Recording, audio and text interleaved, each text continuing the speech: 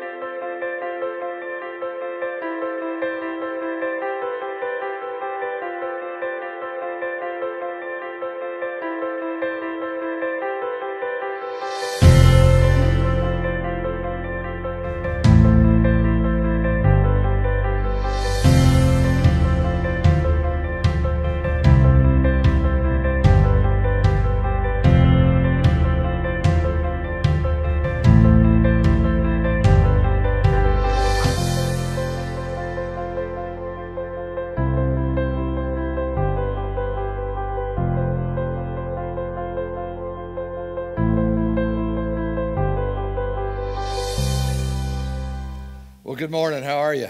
Morning. Y'all glad to be here? Woo. I was looking at this screen in the back. Y'all may not know that there's a screen back there. They put a time up there. I saw Joe's sermon after last week, and I guess that's why they put that up there, like, don't do that again. So I can't wait till he's here in the next service. We're going to have more fun with that, on that, because they give me grief sometime, and I get to give grief back on that hour and 20 minutes last week. That was so good. Now there's a clock up there. There was a timer telling me exactly how long we were going. I guess they lost that. Anyway, hey, it's good to be home. Thank you for letting us get away. We were in Estes Park, Colorado this last week, and we were a part of that incredible snowstorm that came through. It shut down Interstate 25, 70. It shut down everything. We had to stay an extra day. That was just so terrible to have to stay one more day. How many of you guys watch that show, Tiny House Living? Anybody watch that? You see it on TV? I follow this group on Instagram called Van Life Diaries, and it's about these people that live in vans, and they've converted vans over. And Danielle and I have these kind of visions of grandeur and dreams of going, man, one of these days we could do that. Let me tell you what I will not do. I will not do tiny house living with 3 kids. Stayed in a room, king-size bed, fold-out couch, blow-up mattress, and it looked like something exploded in the room over the last 5 days. It was fun, but I was ready to spread back out with cleanliness and organization when I got home. Anybody tracking with me? I'm just telling you. So, hey, we are in this series. Today we're looking at lasting fruit. I know the video said presence of the Holy Spirit. Some of you got scared and thought we were going to do it again for an hour and a half. We're not. But this next 2 weeks that we're going to be talking about is really what inspired this whole series. These last 2 things, they were going to be looking at lasting fruit. Next week, Jake's going to be closing with enduring faith. And really, that's kind of where we started with this whole series. We started with the end. Because one of the questions we started asking months ago as an elder and teaching team was, are we producing people that are producing lasting fruit? Just because we gather big crowds and just because we influence a lot of people, is there really lasting fruit in there? And is there anything that's going to endure after we're gone? Because there's this whole idea that I think we all want to finish well. You know, we want to get to the end of our life and look at our life and go, man, I have something to show for it. In fact, I was thinking this morning that because I didn't have children until late in life, my 20s were a whole lot like some of your 60s and 70s. I kind of lived a retired life in my 20s, and I didn't have kids. I didn't have responsibility. I had lots of money that I know some of you are going, that's not retirement. Anyway, you know, I had lots of money. I had lots of resources, and I just did anything I kind of wanted to do. But I was thinking about that this morning. I don't have a whole lot to show from that. That there was that period in my journey from the time I graduated and I worked and I owned my own business and I traveled and did all these things and went to college and got out of college and got married and went through all that. And for those about 13 years, there was no responsibility, but I don't have a whole lot to show for it. And now I'm kind of creeping up on that age. In another 10 years, my house will be empty. Amen? Let me just resonate on that a minute. My kids will graduate, hopefully, and they'll go off to college, and we'll have an empty nest. And there's something in all of us that want to finish well. And part of that is that lasting fruit, that enduring faith. If you remember, this all started in John chapter 16 when Jesus came to those 3 words, I've told you all of this. All of what? See, Jesus has been talking about, if you go back to John chapter 12, he's talking about his death. He's talking about, hey guys, there's coming a point where I'm going to go and I'm going to die and I'm going to be risen again. And he talked about unless a seed falls to the ground, that many will not be saved unless I die. But he also was given that as an illustration that we must die, and that when we die to ourselves and we're risen to Christ, that we begin to imitate someone, and that someone is Jesus. And because we imitate Jesus, we serve like he did. We love like he did. We get along like he did. We literally understand what it means to love one another, because that's all traits of a growing, mature disciple. And then the great statement, but God gave us the Holy Spirit. And Joe kind of touched on that last week about the Holy Spirit. And it was a hard teaching, wasn't it? It was a hard teaching because here's what Jesus basically said. I'm going to give you an advocate, and that advocate is going to help you obey. Nobody likes to hear that, do they? Because Jesus, if you read in the end of John chapter 14, he said, listen, if you love me, you'll obey what I tell you to do. Oops. Because everybody kind of gets uncomfortable, and we want the fruits of the Spirit, love, joy, peace, patience, kindness. Let's just, yeah. But obey, really? Yeah. He gave us the Holy Spirit so that we can then obey. And then we come to the end of that great talk, and Jesus picks up in John chapter 14, that very last verse. Look at it. Here's what he says. He says, come now, let's leave. You see, I don't want you to miss that, because they've been in the upper room. They've been having a meal. He's washed their feet. He's served them. We've had Judas exit the room, and there's been a lot go on. And finally, Jesus comes back to this very end. I'm going to give you the Holy Spirit. You're going to, for the fruits of the Spirit, the presence of the Holy Spirit, living in the Holy Spirit. And then he goes, okay, guys, you ready? Let's go. And they leave. And you remember what's going on right now in Jesus' day is that it was the Passover meal, so everybody's come to Jerusalem. All these things are happening. There's these festivities, there's these parties going on, and all these things are happening in the city. And Jesus said, come on, guys, let's leave. And so they go out the door, and the disciples followed him, because that's what disciples do. Disciples follow Jesus. I'm going to let that set a minute. Disciples follow Jesus. Jesus said, come on, guys, let's go. And the guys got up and left, and they went out, and Jesus didn't take them into the city. Jesus took them out of the city. He took them out into the city. These 11 men, maybe they were carrying lamps and torches, and they were walking out, and they I don't know if they knew where they were going. Jesus didn't say where they were going, but they went out, and they were heading towards the Mount of Olives. It's where they spent a lot of time. They were avoiding the Temple Mount. They were avoiding all the crowds. Jesus had a purpose to take these guys out and put them alone, and they walked single file, and they began to walk through these great vineyards outside the city of Jerusalem. These great vineyards were tied up, and so they were walking single file through these vineyards, and then all of a sudden, just outside the city walls, just before they get to the Mount of Olives, just before we get to that point where Jesus is betrayed and Jesus is arrested, and that moment in the garden where he prayed, that Jesus stops. I want you to get the picture. He's in the middle of a vineyard. He's in the middle, and here all these guys are lined up, and when Jesus stopped, they're like, It's almost like there's this anticipation, like, did he see something? And Jesus reaches over and he grabs a vine and he begins to tell this story as he holds this vine. And I'm sure this vine in this season and this time when Jesus was crucified, this vine was beginning to grow and show some fruit and show some growth in that. There's some green, this healthy vine, and he's holding this vine. In the next few minutes, what Jesus begins to talk about was not what they were expecting to hear. But he begins with the story. And I want to warn you before we jump into this story, because so many people will read what we're about to read and they'll take it so literal. And they'll try to figure out what it looks like. Jesus telling a story. There's some principles here I want to pull out of this. And I want you to see this in John chapter 15, verse 1. Look what he says. I am. Everybody say, I am. I am the true vine, Jesus said. And my Father is the gardener. Now we can stop right there. I'm telling you, I could spend the next hour and a half. Relax, I'm not. Okay? I can spend the next hour and a half just on those two things. I mean, look at that. I am. Over and over again, Jesus said in John 6:35, I am the bread of life. Jesus said in John 8:12, I am the light of the world. In John 10:7-9, I am the door. In John 10:11-14, I am the good shepherd. John 11:25, I am the resurrection and life. In John 14:6, I am the way, the truth, and the life. And now in John 15:1, I am the vine. In other words, Jesus is pointing out to us, look, man, you want to know where life is? I am. I could literally spend the next hour and a half just talking about the I am. Jesus is once again coming back and reiterating to these guys, I am. And then notice the second thing, my Father.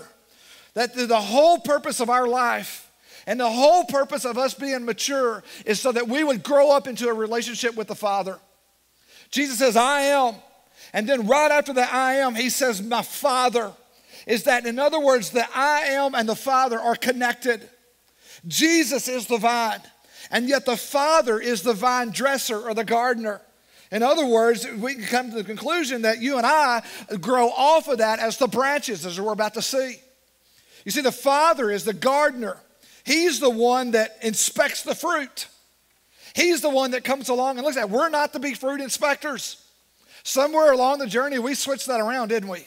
We became fruit inspectors and started looking at other people. Listen, Jesus says here that God is the fruit inspector. He inspects every branch. The essence of relationship is being in Jesus, and bearing fruit is the goal of a healthy vine. In other words, what good is a vine that doesn't produce fruit? So Jesus here is looking at this. They're standing in this garden. They're standing in this vineyard. And he's saying, listen, boys, I am the vine. I am the vine. And he's holding that vine. Can you see the tension? Can you see the drama of standing in the middle of the night? They've just had a meal, and Jesus is having this conversation. You see, for years I was taught in John 15, verses 1 and 2, was just a call that our fruit is to win people to Jesus. And if you're not winning people to Jesus, you don't have any fruit. And yet I look at that passage and I go, yeah, I can see where that could be true. That, yeah, our fruit should be us winning people to Jesus, but I don't think it's restricted just to that. I think there's so much more in this passage. I was telling someone this morning, the more I've marinated on this for the last 2 weeks. In fact, we stayed in this condo that right beside a river, and I'm looking at all these vines, I'm looking at all this stuff, and it's just been marinating in my head for the last 2 weeks. And I look at this, and I'm going, you know, those words fruit and good works, they're almost interchangeable when you look at the scripture. In fact, I was reading in Titus 3:14. Look at it. He says this. Paul's talking to Titus. He says, our people must also learn to engage in good deeds and to meet pressing needs so that they will not be what? What's that word? Unfruitful. You see, Paul was connecting the dots of what Jesus was fixing to teach these guys. In practical terms, our fruit represents good works. And listen, I know some of you, this is where last week was so hard. This is where last week got so difficult for so many of us because we love the whole idea of grace and God loves you. And we're going to get there this morning, so don't fret. But there's also this idea that God created us for good works. And those works are the fruit of who we're connected to. You see, there's two different kinds of fruit. There's an inner fruit and an outward fruit. That inner fruit is the qualities of Christ's likeness. Galatians 5, verses 22 and 23, where he talks about the fruits of the Spirit. That's not something you and I actually conjure up. It's something that is a result of the Holy Spirit being in us. Love, joy, peace, patience, kindness, long-suffering. It's because of the Holy Spirit being in us. Those are the natural fruit that should come out. And that outward fruit from that inner fruit or our actions, our good deeds, that's what makes Christ visible in us and to the world, that all may look upon us and the fruit and what the Holy Spirit is producing in us, so that the world may give God glory. So now let's keep reading. Look at verse 2. This is when it gets hard. In verse 1, he's talking about the him and the Father. And then in verse 2, he's talking about that vine dresser, talking about God. That he cuts off every branch in me that bears no fruit, while every branch that does bear fruit, he prunes so that it will be even more fruitful. Now, there are some scholars that interpret this verse to mean that if you bear no fruit, you can't be a Christian. If you have no fruit in your life, there's no way you can be a Christian. And others will even take it further, and they'll take those words, takes away or cut off, depending on what translation you're reading, to mean that if you persist in your life without showing even evidence of your salvation, that you can actually lose your salvation. See, there's two different extremes in that. One, if you don't exhibit that, then you can't be a Christian. And two, if you don't, then you're going to lose your salvation. Listen, I think we can safely conclude that you can be in Christ and yet be like a branch that produces no fruit for a time. We're going to see that in just a moment. And by the way, can I just say this for people who say that they're going to lose their salvation? According to Ephesians 2, 8 and 9, if we say here that God's going to cut you off and you can lose your salvation, then that negates Ephesians 2, 8 and 9 that says that we are saved by faith, not by anything that we do. You follow me? So this whole idea you can lose your salvation, it kind of puts it in tension with other passages. In verse 2, a clearer translation of that word cuts off would actually, if you look at that Greek word in there, it actually means to take up or lift up. In fact, if you look at that word found other places in the New Testament, in Matthew chapter 14, when Jesus produced all those baskets of bread and all those baskets of fish, it literally the same word that he uses here in John chapter 15, he uses in Matthew 12, that they took up or they picked up 12 baskets. In Matthew chapter 27, when Jesus was carrying the cross and he fell and Simon came and picked up the cross. That same word used there in John chapter 15 is used here in Matthew when Simon picked up the cross. And then in John chapter 1 verse 29, Jesus who takes away or took upon or picked up all of our sins and put it on him. The reason Jesus came is so he could take up our sins and put on us. So when we look at the lessons from the vineyard in context of this, what he means by not necessarily cut off, he means literally that branch that doesn't produce, he's going to pick up. He's going to pick up. Now let me stop and say this to you. He's talking to those of us who have a relationship with Jesus. He's not talking to people that are not a part of the vine. He's talking about those of us who have committed our life to Jesus Christ. And so when you look at that in context of that, is that literally Jesus is coming along and saying, look, if you're not bearing fruit, here's what I'm going to do. I'm going to actually pick you up. I was doing some studying on vineyards this last week. And I'm not a big wine buff. In fact, every time we order wine or something like that, I have to go, what do I like? Because that's how I don't drink wine, right? And so I don't know a whole lot about it, but I've been reading this last week. Welcome to Summit, by the way. People are like, did he say he drank wine? Yeah, it's not a sin, okay? But anyway, I was reading something about these vineyards, and what they say is that when a grapevine begins to grow, the new branches tend to grow towards the ground, and they'll grow along the ground. And that's why it's important for those vineyards, for those vine dressers to come along, because what happens is those new vines begin to grow, the leaves get covered in dust. And they become muddy and mildewed and sick and useless. If you've ever seen ivies grow along the ground, the same is true with the grapevines. They have a tendency to go down. And so what they would do is they wouldn't come along and go, gosh, look at that. I'm going to cut that off, because that would be a valuable vine you would lose, branch you would lose. So here's what the vineyard vine dresser does. They say that he'll take a bucket of water and a rag, and he'll walk the vineyard rows, and he'll look for those vines that are down on the ground. And when he finds that vine down on the ground, he'll get down on the ground, and he'll take that water, and he'll wash the leaves off. As he washes the leaves off, he then lifts the vine up and ties it to the trellis to bring it up so that it could be now cleaned and it doesn't have the mud and the mildew on it, and it can be exposed to the sunlight so that it can then begin to produce. Isn't that an incredible picture? And when we read that, and sometimes the English language doesn't translate from the Greek, and we read that and we see cuts off, and everybody's And listen, what God's saying is, I want to lift you up because you're still living in a world full of sin. And the Father is the vine dresser. He's not going to throw it away or abandon it. He's going to lift you up, clean it off, and help you flourish again. You see, sin is the dirt that's covering many of us, and air and light gets blocked off when we're in the world doing this. And God comes along and he's lifting us up and he's washing us off. He's the vine dresser. So how does the vine dresser lift us from the mud and the misery? And how does he take where some of you are today? That you are a branch that's never produced fruit. And if you have produced fruit, it's been very little for a short period of time. And it seems like you're always finding yourself down on the ground.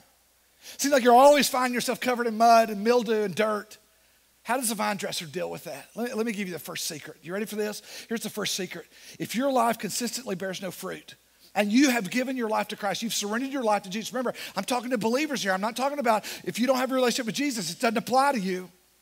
I'm talking about for those of you that made a decision for Christ years ago, and maybe you've walked away and you're no longer bearing fruit, then listen, this is what God will do. God will intervene to discipline you. Why? Because he loves you. You see, last week, some of you didn't like hearing that from Joe. You didn't like doing that. You see, if necessary, God will even use painful measures to bring you to repentance. The Bible calls this process discipline. And normally God's discipline starts because of a sin problem. Not because God's some cruel God like your daddy was. Some of you have confused who your earthly father is with our heavenly Father. Our heavenly Father does not discipline us for the fun of it. He disciplines us because he loves us and he knows there's more in that for us. And listen, here's something you need to understand. The discipline ends when the problem ends. For some of you, you didn't grow up that way.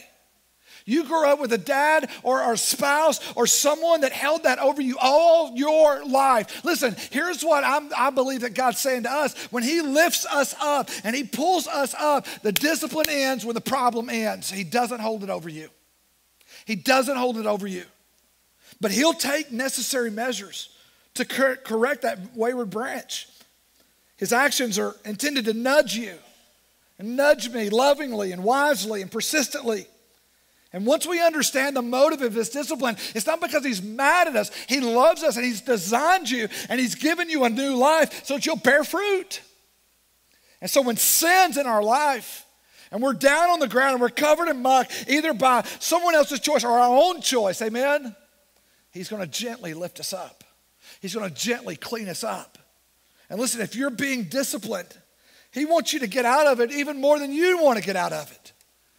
He wants you to produce.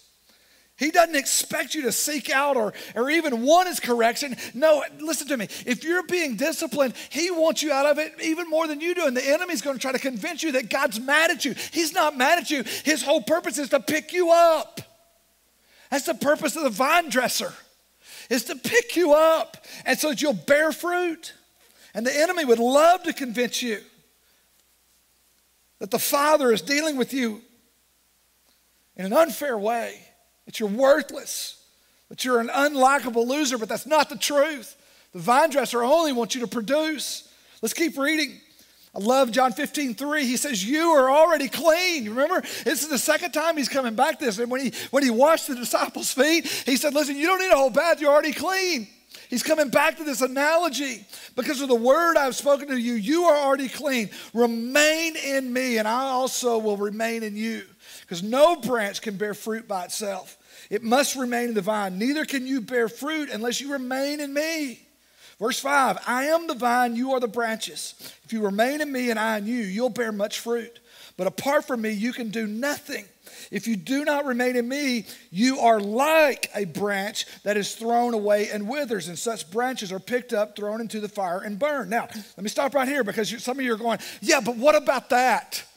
Can you lose your salvation? Look at verse 4. Jesus is saying that we are chosen. Do you see what he says? You've already clean. Remain in me as I also remain in you. In other words, here's what he's saying. I'm committed to remaining in you. If I have saved you, I'm not going anywhere. Do you understand that?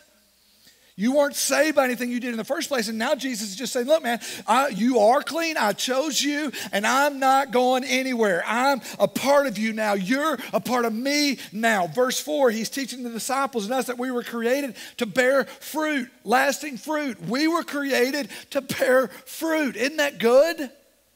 In verse 5, he's showing us that the vine and him that we can't bear fruit apart from abiding in him. The only way we can bear fruit is if we are abiding in the vine. Verse 6, he's saying that you can be like, everybody say be like. You can be like a dead branch if you want to be. But you're going to wither. You're going to fade away. That doesn't mean you're going to lose your salvation. But if you want to be like a dead branch, go ahead. But listen, God disciplines those he loves. And the opposite is true. If you don't have any discipline in your life, Hebrews 12 verse 8 says we're not true sons and daughters of God. So discipline is a good thing, amen? I remember growing up, my friend, I'm going to mention his name because he watches this every once in a while. But I remember we were riding bicycles one time, and me and another buddy were griping about our parents disciplining us. And I remember him stopping and looking at us going, guys, at least they love you enough to tell you no. We were in 6th grade. He said, I just wish my parents would say no every once in a while. You see, there's something about being loved that brings discipline. Now, at the time, discipline's not fun, is it? We don't like it. And it may be a small rebuke, just that prick of our conscience. You see, God will take a timely word, maybe something you read on Twitter or Facebook, maybe a sermon like today, maybe a friend that comes along and speaks a word, conviction of the Holy Spirit. Sometimes it's just that simple rebuke that turns us back to him, amen? But if that doesn't work, let me tell you what God will do, and he's not afraid to do that. He's not afraid to come along and chastise us, is he? Right? You ever done that with your own children? Yeah.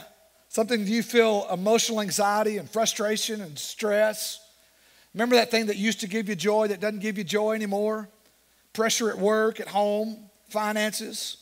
Some of you used to be fulfilled at church, and now all of a sudden you're critical of me and the guy you're sitting by and the spouse you're sitting by or the person in front of you or behind you. And all of a sudden now what used to give you all this great joy is sadness and lethargy. And when you used to pick the scripture up, you couldn't wait, and now you just kind of dread it or don't do it at all. You see, if those symptoms are familiar, you might need to look for some sin in your life. Because there might be something going on that God's trying to get your attention. I know for me, it's so easy for me to get there. It's so easy for me the things that used to bring me joy, and all of a sudden I'll get frustrated or I'll get prideful or I'll think Edward's something, amen? And all of a sudden it's no longer joy. And that's when God begins to reveal to me there's sin in the camp, Ed. There's sin in the camp. See, even then if we don't respond, Joe said this last week, and I think this is where some took issue, that if we won't respond for rebuke, we won't respond out of that low-grade fever, then God will spank us. And see, we don't like to hear that, do we? We don't like to hear the spanking part. And I'm telling you, as a parent, I get it. Because I don't really like spanking my kids. In fact, sometimes I'll let them get away with something they shouldn't. Because I struggle. And maybe as a younger dad, I wouldn't struggle as much as I do as an older dad. But I just don't like whipping my kids. And when I do, I'll spend hours. And maybe you'll help me, some of you older dads. Maybe you can come to me and say, it's okay. But I remember there's been several times where I've spanked my kids and I'll lay in bed at night and just beat myself up. But yet I know it's for the good. You see, God won't bless sin. He'll deal with it. And you'll either become the illustration of the glorification of the Son. You'll either become an illustration of what not to do, or if you'll go ahead and deal with the sin that God has in your life, that you have in your life, then you'll become the glory of His Son. See, look what this passage in 1 Corinthians 11:30 says. It's so true. For this reason, many among you are weak and sick, and a number are asleep. See, here's what he's talking about. Paul's talking about in the church, it's possible that you can be weak. You can be sick. You can be on the ground covered in dust and mildew and dirt and all the stuff. And the reason that you're there, can I just tell you that? Is because you haven't judged yourself rightly. Listen, and what he's saying is look at your life. If there's sin in your life, then judge yourself. Because look at the next line. But when we are judged, we are disciplined by the Lord so that we'll not be condemned along with the world. In other words, here's what he's saying. Look, deal with your sin and you can become the glory of my Son. If not, you're going to become the illustration of what not to do. You're going to become the illustration of what not to do. Don't get down on the ground. I mean, if a vine was real and could talk, Jesus would say, look, see that vine down there? Don't act like him. He ain't growing. That's really what he's saying to us. So it's the secret of the vine. Number one is if your life constantly bears no fruit, God's going to intervene. And number two, here's the good news. If your life bears some fruit, God's going to intervene to prune you. And this purpose is so that He can cut away those immature growth. You got any immaturity in your life? You see, left to itself, this is so interesting. It's so interesting. It has so much parallel to the church. Left to the self, a vine, a grapevine will produce incredible greenery. It will explode in green. It's amazing. Lots of green doesn't mean fruit. That has several applications, okay? Just because you're rich doesn't mean you're smart. Amen? Yeah. Okay, let me walk away from that. Left to itself, a grape plant will always favor new growth over more grapes. Lots of green doesn't mean fruit. It doesn't. Grapevines can become so dense that the sun can't reach deep into the areas where the fruit forms. That's why the vine dresser comes along and cuts away vigorously those young, immature shoots so that the sunlight can get down to where the fruit is, because a vineyard's only purpose is fruit. Let me say that again. A vineyard's only purpose is fruit. A Christian's only purpose in maturity is fruit of the Holy Spirit. You see that where he's coming there? Again, two kinds of fruit, inner fruit and outer fruit.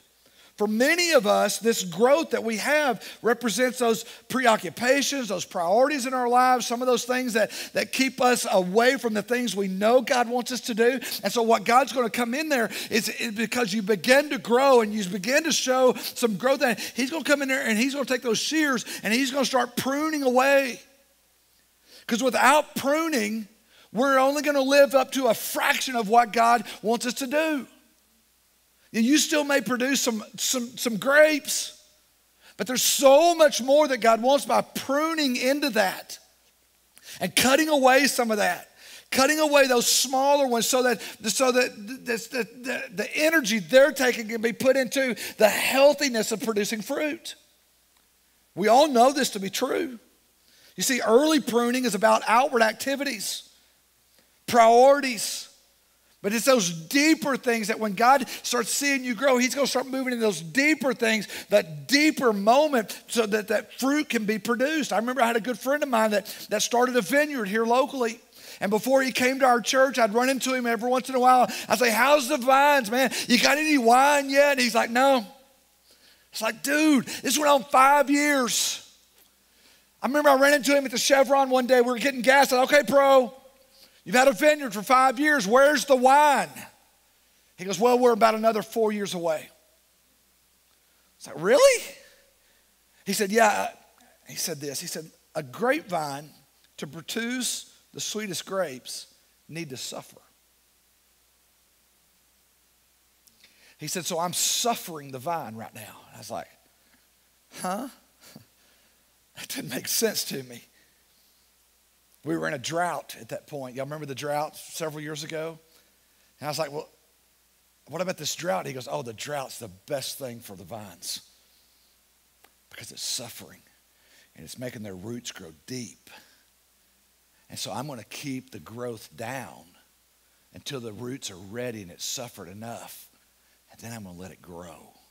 And I'm going to prune it so I can produce the sweetest grapes. I find that interesting that God moves in close to us for pruning. In fact, in verse 7 of John 15, he says, if you remain in me and my words remain in you, ask whatever you wish. It'll be done for you. Because this is my Father's glory, that you bear much fruit. Now think about that. Why would God chastise? Why would God prune? Why would God come along this way? Why? Because he wants you to bear much fruit. Showing ourselves that we're followers of Jesus Christ by bearing much fruit. The reason he prunes is to bear fruit. That's why God's always pruning those things that we savagely seek first, that we love the most. He's going after those things that we're going, no, I don't want to let go. Because he's driving that principle home. Seek first the kingdom of God. And listen, all these things will be added unto you. So God's going to come in and he's going to prune that. It's more than rearranging priorities. It's going to who we are. We're a branch connected to the vine. Here's the third secret of the vine. Number one, if your life consistently bears no fruit, God's going to intervene. Number two, if your life bears some fruit, he's going to intervene to prune you. But here's the third thing, and I love this. If your life bears a lot of fruit, God's going to invite you to abide more deeply. That the more we produce, the more he's inviting us to abide. John 15:7 says again, if you remain in me and my words remain in you, ask whatever you wish. In other words, come on. Come on. That's so good. It'll be done for you. This is my Father's glory, that you bear much fruit, showing yourselves to be my disciples. Listen, that word to abide means to remain, to stay closely connected. Now don't miss this because it's so important, because that word abide is an imperative. It's not a suggestion or a request, it's a command. You know why Jesus commanded things? Because the things that he commanded does not come naturally. So it's an imperative in the passage here. In the seasons of discipline and pruning, it's God doing the pursuing. And then all of a sudden we see a shift that where God pursued, God initiated, that our role was just to respond. All of a sudden Jesus says, oh, by the way, guys, this is why I want you to do this. This is what's going to happen, because I want you now, 180-degree shift, that when you begin to produce, I want you to abide. Stay there. Restored there. Be fruitful at the highest level. You see, to abide, we have to act. The great majority of us today are ignorant of that promise and that command of abiding. Because abiding is about the most important friendship. It's not about how much Bible you know or how much faith you have. In abiding, listen to this. In abiding, you seek, you long for, you thirst for, you wait for, see, know, love, hear, spend resources on, and respond to a person. Now, I need to say that again. In abiding, you seek, long for, thirst for, wait for, see, know, love, hear, spend resources on, and respond to a person, Jesus. To abide. More abiding means more of God in our activities and our thoughts and our desires.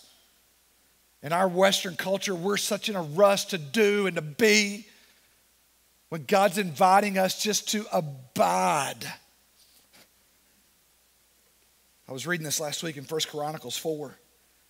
It's a passage that we're familiar with. And I want to close with this and say a couple things to you. In 1 Chronicles 4, verse 9 and 10, it says, Jabez was more honorable than his brothers. His mother had named him Jabez, saying, I gave birth to him in pain. How'd you like that legacy? Mama names you because you're a pain. Amen? Now, some of you want to rename your kids, I know. It's interesting, Jabez was more honorable. So Jabez cried out to the God of Israel, oh, that you would bless me and enlarge my territory. Let your hand be with me and keep me from harm so that I'll be free from pain. Probably the most self-centered prayer I've ever read. Anybody with me? I know you didn't expect me to say that, did you? Some of you are like, oh, I read that book, Prayer for Jabez. You know what the most astonishing statement of that whole passage is? And God granted his request. There's something about abiding. There's something there that Jabez prayer invites God to use us to bear fruit. You see, the secret of the vine reveals how God changes us so that we become more useful and fruitful for his glory. Oh God, that you would bless me, that you'd expand my territory,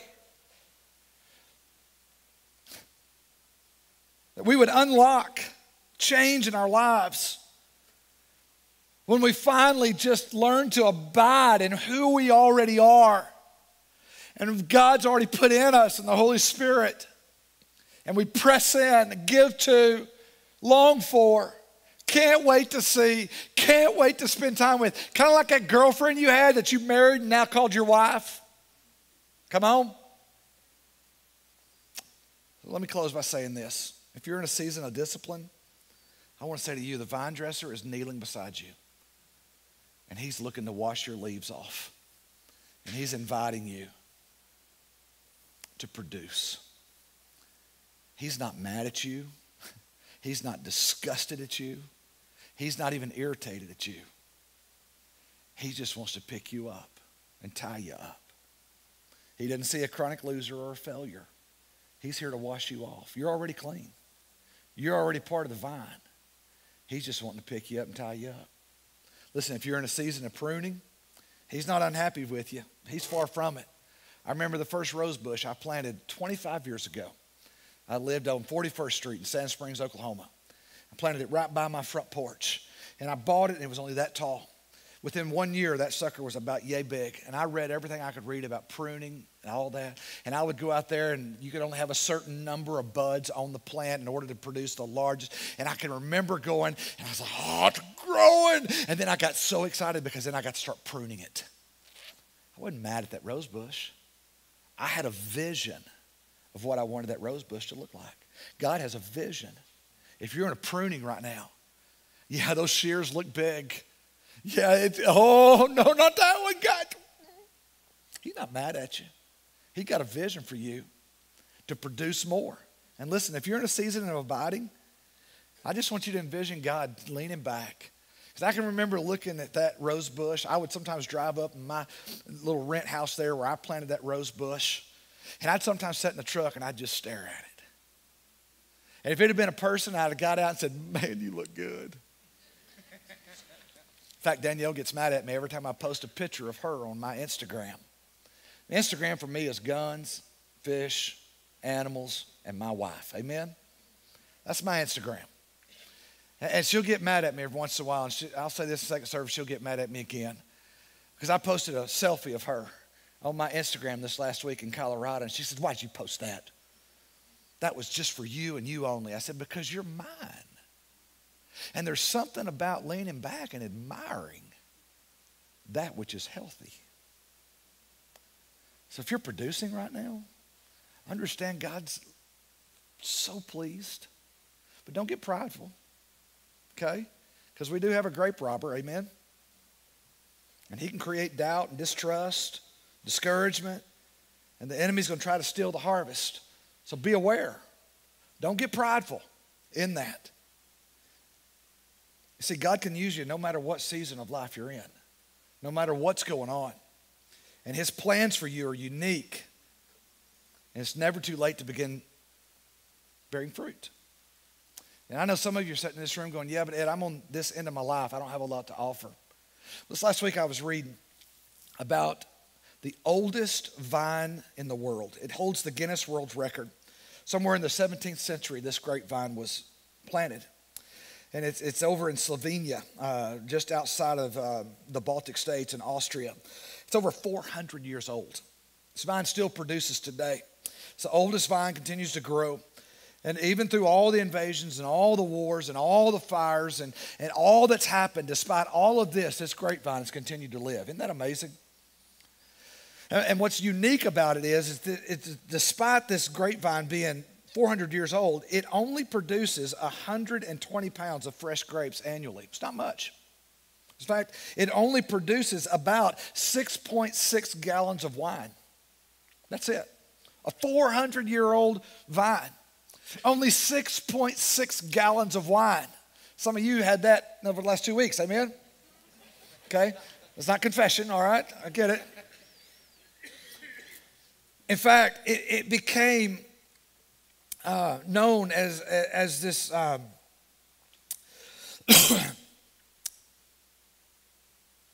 reputation that it couldn't be killed. There's this one particular parasite that is devastating to wine, to vines. And this parasite landed in this region and killed most of the vines in this region. This vine survived. It was in the 1870s, a pandemic. And it didn't affect this old vine. And here's what they found out. The reason it did not infect this old vine is because this vine's roots were embedded into the banks of the Drava River. And in the banks of the Drava River, because those roots had gone so deep, the parasite could no longer live where the roots of the vine were. So I was reading this last week and looking at that, I'm going, that's Psalms 1. Listen to this, look at it. How blessed is the man who does not walk in the counsel of the wicked, nor stand in the path of sinners, nor sit in the seat of scoffers. But his delight is in the law of the Lord, abiding. And his law he meditates day and night, abiding. That person is like a tree planted by the streams of water, which yields its fruit in season, and whose leaf does not wither. Whatever they do prospers. That's maturity. Yeah, we still live in a world of sin, but when our roots are into the living waters of Jesus Christ, the parasite of sin can no longer live. Let your roots grow deep. See, this whole deal of us starting this series is we want your roots to grow deep. We don't want to, listen, we love greenery. Can I just say that? I love greenery. In fact, I love growing ivies because if you can't grow an ivy, something's wrong with you, amen? And some of you are like, I'm that one guy. I can't grow an ivy. Listen, I can set ivies out and I can grow ivies and I just love to see it overtake everything. But there's something about fruit. God, he's not impressed with a bunch of greenery. He designed us for fruit. He designed us for fruit. You know that wine of only 6.6 U.S. gallons of wine get produced on a yearly basis out of that vine in Sylvania? It's never sold. It is so valuable, it's only given to foreign dignitaries that visit their country. I was thinking about that this last week. That you and I are the grapes, the fruit, that fine wine that God has made to put on display, to be stood back and looked. Oh, man, that's expensive.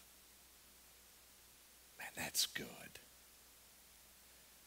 You see, part of maturity is growing up and producing lasting fruit. But your roots have got to go deep, and you got to abide. And when your roots are deep, the parasites can't live. Some of us are sick and weak, and we need to be picked up.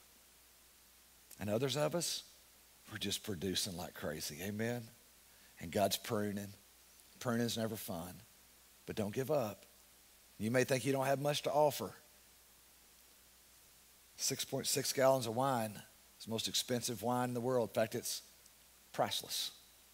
You can't buy it. You don't have enough money to buy it. And that's what God says about us because of Jesus. Let your roots grow deep. Amen? Let me pray for you. Father, I love you. Thank you for today. Thank you for your word. I thank you, Father, that you don't leave us like we are. May you continue to prune us that we may produce. God, I pray for that one today that's just on the ground. They're covered in dust and mildew and mud and junk. God, I pray you'd wash them off, tie them up, prune us, that we may produce fruit that lasts for your kingdom, that people may believe on the name of Jesus Christ. And we ask it in his beautiful name. And everybody said, amen. I love you. Have a great week. Hey guys, welcome back. We hope you enjoyed the broadcast today. And if there's any decision you felt like God is leading you to make today, we would encourage you to make that decision and to go online. There's a prayer tab on our website that you can go to. We'd love to pray for you. We would also love for you, if you accepted Christ today, to send us a text. We have a number at the bottom of the screen that you can text us the word accept if you accepted Christ, or if you would like to know more about baptism, just shoot us a text with the word baptize. to that number on the screen, and we'll get to you, I promise you. Hey, have a great day, and listen, if you're looking for a great church and you don't have a church home, come visit us one Sunday. We have 2 services, one 9, one at 11. We'd love to see you. Have a great week.